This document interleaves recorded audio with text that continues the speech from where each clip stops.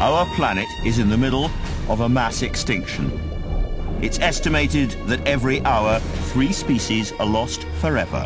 That's 70 a day, 500 a week, 27,000 species every year, which would make it the fastest rate of extinction in the Earth's history.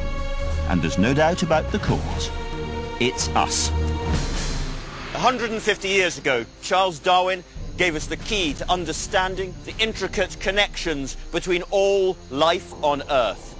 Remove or damage one part of the delicate web of life, and you can cause catastrophic consequences elsewhere.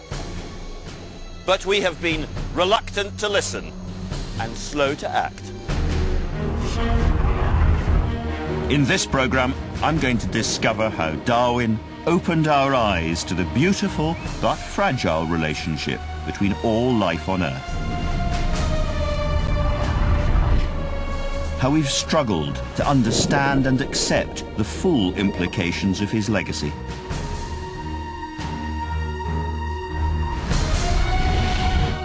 And how Darwin has given us the knowledge we need to help avert one of the greatest disasters in the history of our planet. We are causing mass extinctions, including perhaps our own, because we're not alone. We are part of a great web of life, and if we wreck that web, we go too. The answers to this challenge aren't easy.